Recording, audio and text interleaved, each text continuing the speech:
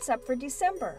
Bright planets, a comet ISON status report, plus wintry starry sights. Hello and welcome. I'm Jane Houston Jones from NASA's Jet Propulsion Laboratory in Pasadena, California.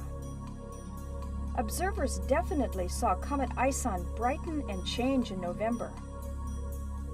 If the comet survived perihelion, its closest approach to the Sun, it will be visible both before dawn and after sunset this month. It will appear higher in the sky at dawn than at sunset, providing a better chance to see it. During the second half of December, comet ISON should fade rapidly as it moves north. It will be closest to Earth in its orbit on December 26th. You may have noticed a very bright star in the western sky. That's Venus. Venus shines at its very brightest, magnitude -4.9 this month. It sets about 3 hours after sunset at the beginning of the month and 1.5 hours after sunset at the end of the month. This is a great month to view the dramatic changes in the apparent diameter and phases of Venus as it races towards its conjunction with the Sun. The first observations of the phases of Venus were made by Galileo in 1610.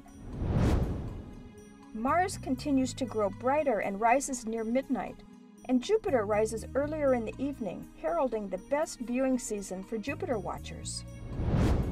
The beautiful Geminid meteor shower will only slightly be marred by moonlight on the night of December 13th and 14th. The radiant lies near Gemini with brilliant Jupiter above and the constellation Orion below. From a dark sky, but even from the city, the mighty hunter Orion is easily visible in the southeast sky.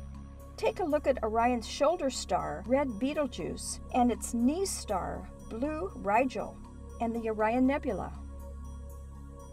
You can see the latest images of comet ISON from space telescopes and worldwide amateurs at www.isoncampaign.org and solarsystem.nasa.gov/ISON. And you can see space images and learn about all of NASA's missions at www.nasa.gov. That's all for this month. I'm Jane Houston Jones.